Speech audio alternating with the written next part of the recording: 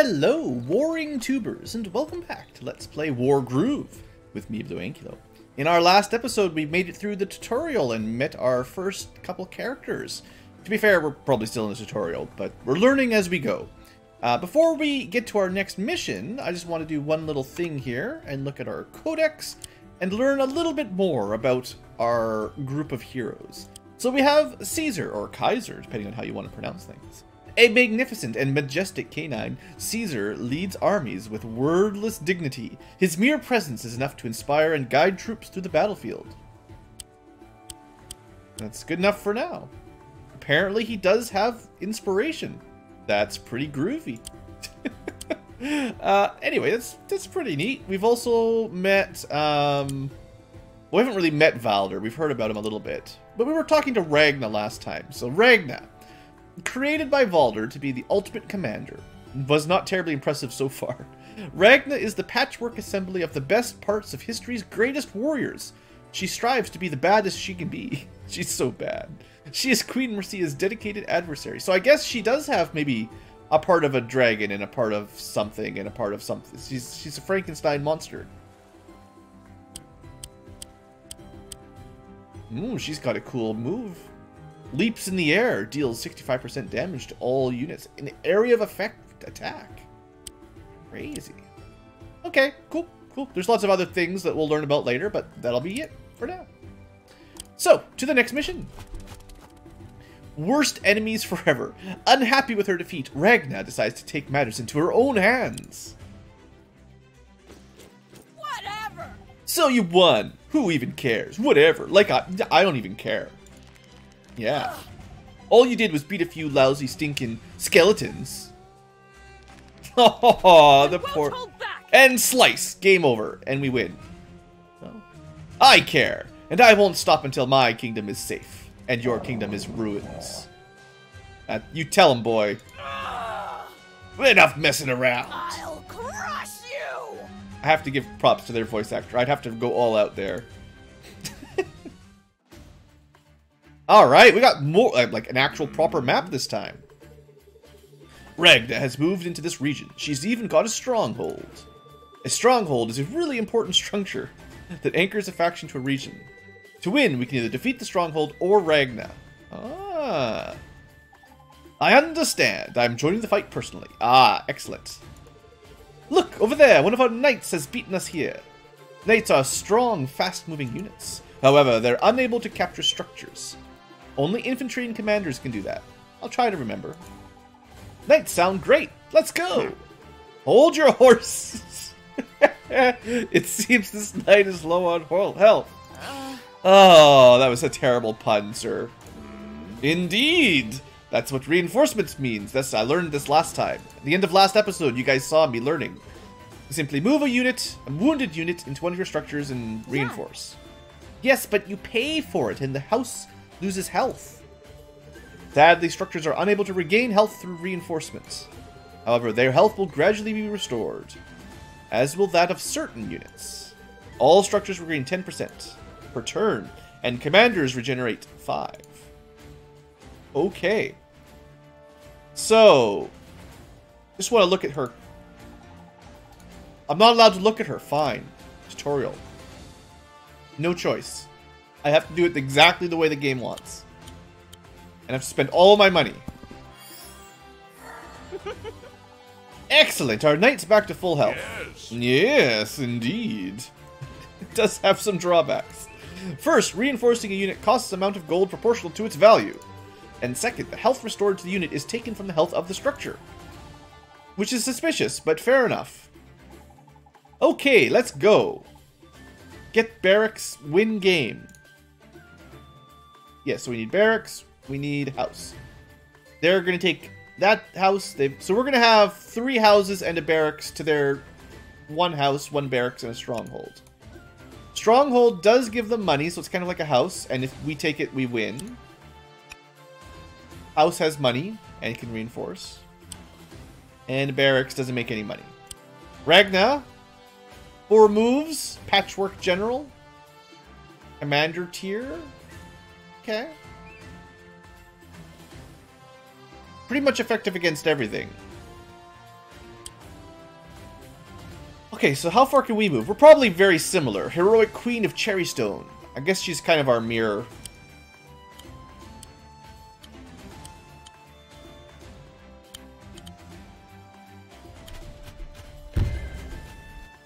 I'm going in. You're my castle now. Alright, that should get her close enough to capture a town next turn. And we'll move our little sword dude up. Now, these guys get a critical when they're next to our commanders, so we want to keep maybe 1 or 2 normal, cheap swordsmen around her, and then send pikemen off on their own, slowly.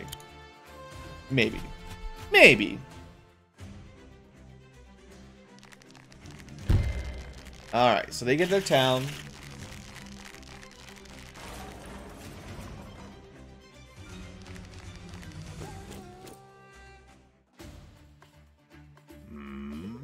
As commanders, you and Ragnar are both powerful units. You can easily take down most infantry and enemy structures single-handedly. Make the most of your strength as a commander without risking your neck. Remember, the team that loses their commander loses the battle. I won't let you down. Don't get hit. New objective: kill stuff. I like those kinds of commanders. Those kind of rules. So we could use him to capture. Well, no, nobody on the enemy side is going to be close enough to attack us, so it doesn't really matter. Yeah. I'm just going to let We could use this. Mercia go forward first. We'll see. We should have a fair... Yeah, we got a fair bit of money, so we'll be able to start recruiting stuff here right now.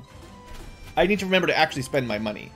So we can get knights now, who are really fast, and they get a crit if they attack 6 spaces away.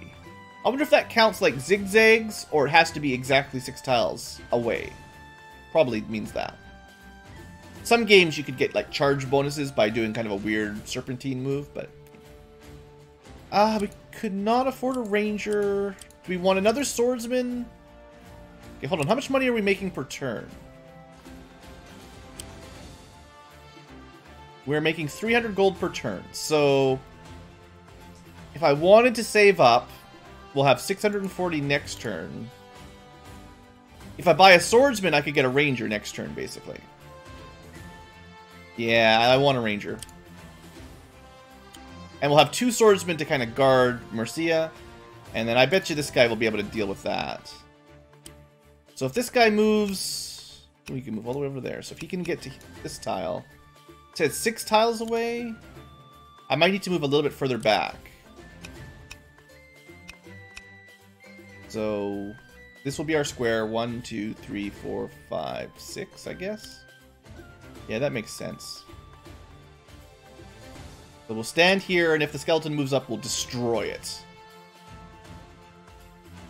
I guess we could try to take over their building first, but I don't want to send them... The knight can't capture anyway. We could destroy their control, but they did have a lot of units to back it up, right? So, let's see how this works. It did not move the way I thought it might move. Ragnar just recruited a dread spear. It would be prudent to check the spearman's info. I'm trying. Let me direct your attention to the table at the bottom.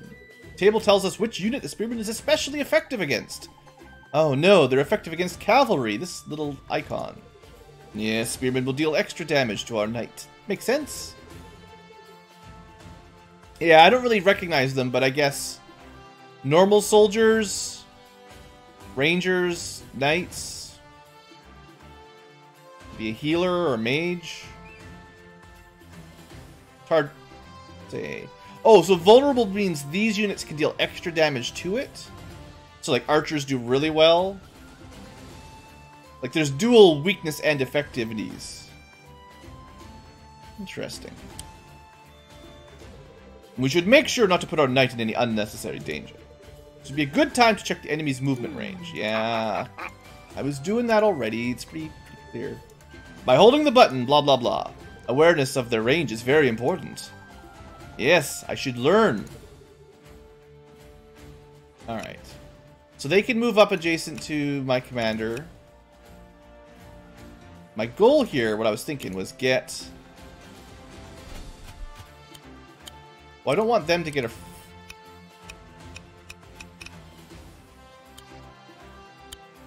Okay, what I want to have is a couple soldiers who can get crits next turn. And then I was going to start recruiting like a ranger.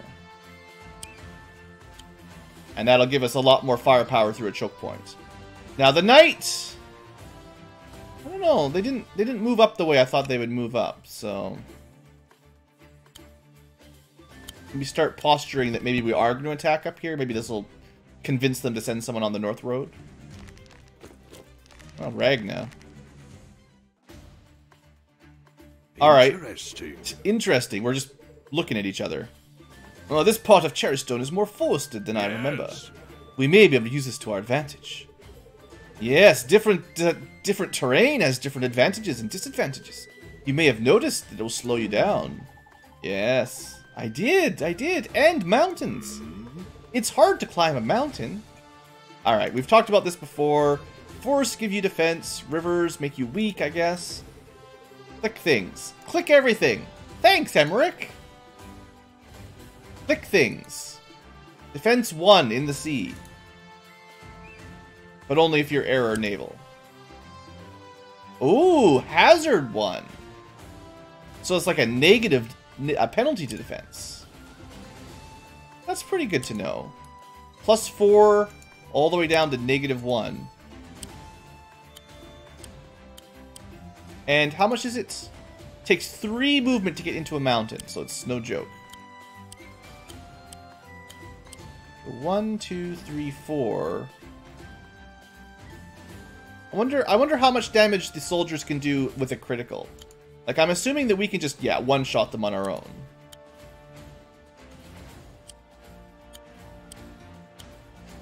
Oh well, we'll see if we can kill both of these in one turn. This is a pretty good use of Commander, because I won't take any damage. What? It said 100%! You ruined my strategy, game! I had such a good plan! Ugh. The choke point did not work out for me. I think I'll save up for either another knight or a ranger. I mean, I could start pumping out pikemen. They're not bad, but the knights would at least let me potentially threaten the northern route quicker.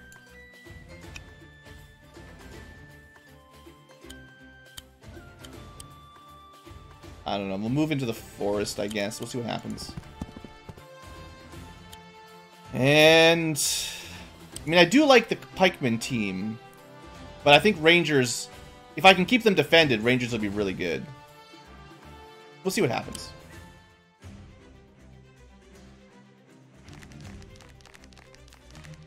Alright, so they rotated here. So they're actually going to do damage to my commander now because of their hacks. I had a really good plan that we wouldn't take any damage. Oh, now they have a ranger too. Oh. Alright, probably similar, or it's an archer, probably similar style. Probably identical. I mean, I imagine they're basically mirror units here, so it's fine. Alright, kill them from the mountains.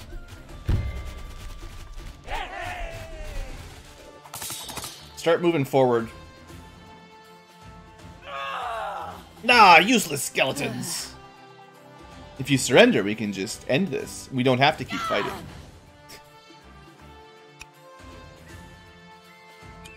So we can move up to here safely, but if I go into the forest, the ranger can attack us.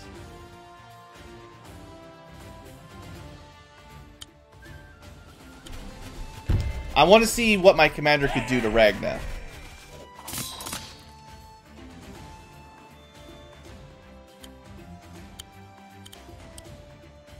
It's pretty even.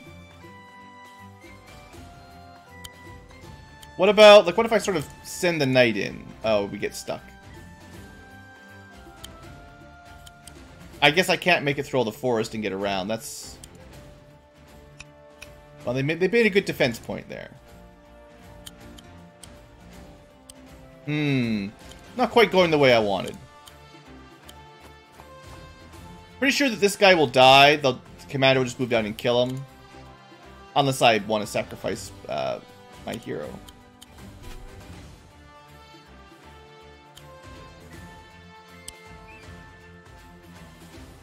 I don't know what to do about this pikeman. I guess I'll bring another ranger in. The ranger will be able to kill the pikeman easily. The horseman is just not really accomplishing much right now. I'd like to be able to use the horseman to kill their archer, but... I mean... Alright, so Ragna moves into the field. Probably wipes out my... Well, good then. That's what happened to me. It's fair is fair. I failed 100%. You failed 100%.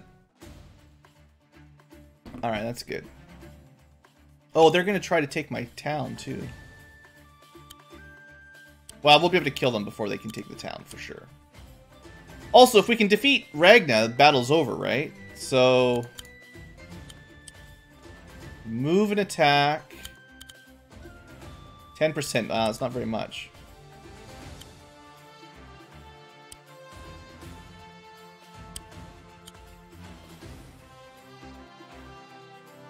Yeah, this is going to work pretty well.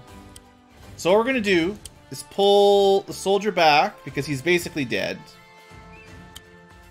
And we'll heal him up next turn. We'll use this guy to get a critical, which isn't great, but it gets some damage dealt to the boss.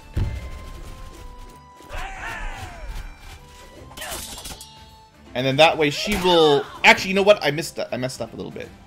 I should have done the 10% archer fire first. Probably you can do it from the mountain, actually. Yeah, we should have done this first. I think our swordsman would have taken a little bit less counter damage. Probably not much, but slightly less. And then... Put myself at a little bit of risk here. But... We're... Like, if Ragna doesn't go heal immediately, she'll be dead next turn. Pretty sure, like... One more round and she'll be dead. Meanwhile... My knight has done absolutely nothing. I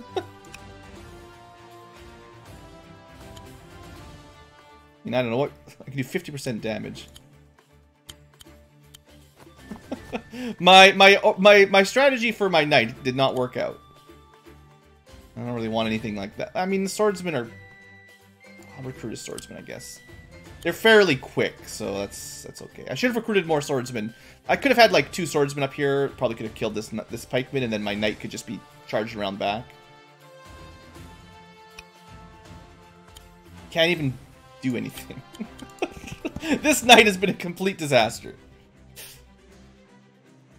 Alright, what are you going to do? You're going to attack my... Well, to be fair, she made a smart move by going into the mountains. So you got to give her credit for that. Also, it kind of weakens my archer's ability to take indirect fire and crit. This will mostly be suicide. Mostly. Well, maybe the AI's got some moves after all here. That certainly evens it out.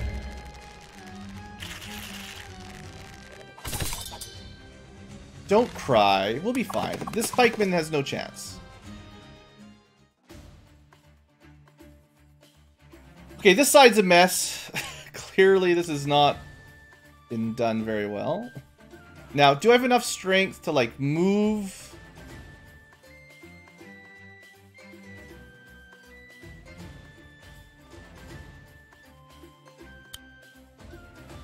Yeah, that'll still be a kill. I want the archers closer to be able to help next turn if I need their help, basically. So, finish those guys off at full strength. The knight really needs to start doing some work here. This is nuts. Even if we just lure the archer over at next turn or something.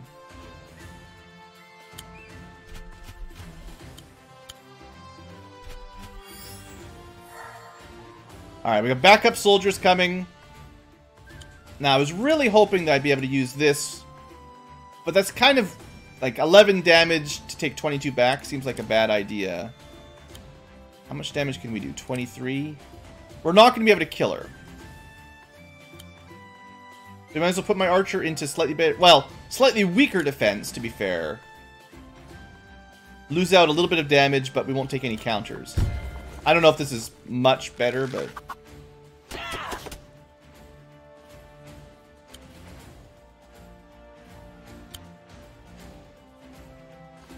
We're so close to killing her. Can I survive another turn? Well, yeah, I'll take 2% damage. Skeleton can't really hurt me. Archer will probably do 10%. I think this will work out. We won't quite kill her, but... We'll get her low enough that she can't really do any real damage. And she was their biggest damage dealer, so that's like the main thing. Doesn't really matter now, we're pretty much done. I think. You know, maybe if I'd done that extra 3% damage with the Ranger, we would have won right there. Yeah, so I take a tiny bit of damage. Tiny bit of damage. Yeah, I guess to be fair, we do heal 5%, right? So she'll probably heal 5% as well. She didn't even attack. She knows she's done. She knows. Still can't actually get the knight has just not been very effective. Maybe I should have tried to attack this town with the knight earlier. I don't know. There's a lot of money for no, like, I actually reinforced them for like 500 gold for nothing. Swordsman can't do anything. Yeah. Not the greatest movement strategies. Let's have our hero deal the final blow. It's just you and me now. She made a good move climbing the mountain. But in the end, she got sort of isolated from her army, and you could focus her down. Ah, you did it! Oh, phew, that was tough. That was a little bit tough. A little bit tough. Oh, I lost. That's impossible. Huh. You must have cheated. You cheated, didn't you? No. How do you cheat at a sword fight? Seems pretty difficult to have a reasonable conversation with you. So I'm going to go. Could just killed her. Finish this off.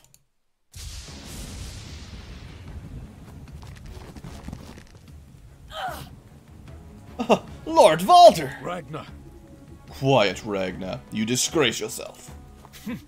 Stand aside. Let me fix your mess. We only got an A rank because one of our guys died. At least we got 3 stars. I guess I'll have to replay them at some point and get all S's. Maybe some other time. Not right now, but I'm sure I could do better. I just, you know, we're still learning the game. What I want to do, we'll do another mission, I guess. We're early enough that we can do 2 missions per episode, but let's first have a quick look at Ragnar. So we learned about her personal history and ethos. Never ask Ragnar if she thinks of Valder as her dad, because she'll punch you. Nonetheless, she shows him familial kind of devotion. With Ragnar, while Magna may not find it particularly easy to express her feelings, they are writ large by her actions. Beyond anything else, she longs to impress her creator and make him proud of her. Unfortunately, her ardent desire is frustrated by 2 considerations. First, while it's clear that Valder has a great deal of time for his young zombie commander, he's not the sort to outwardly express pride or affection. And second, despite her impressive progenitors and impressive zeal, Ragna often falls a little short of the victories she seeks. In fairness to Ragna, it serves on us well to remember that she is only 5 years old. I guess that is fair. I like these little, you know, backstory tidbits. That's neat. Cherrystone. A peaceful place where pastoral grasslands give way to lush meadows and cool emerald forests, while the Cherrystone Kingdom is caught between the harsh snowscapes of Felheim to the west and the hazardous wilds of the Gloomlands to the east. The kingdom, for its most part, manages to exist in its own tranquil state. While wary of their eastern neighbors, Cherrystone's citizens are rarely actually troubled by the Florin, provided humans don't accidentally wander into the Gloomwoods. The same cannot be said of their neighbors to the west, where their border with Felheim requires constant vigilance. Occasionally, over the centuries, leaderless hordes have stormed the border intent on pillage and plunder, while every few generations, whoever happens to be the current wielder of the Fell Gauntlet decides to make a foray into Cherrystone in a vicious attempt to expand Felheim's borders. Thus, the Cherrystone army is forced to remain on guard at all times.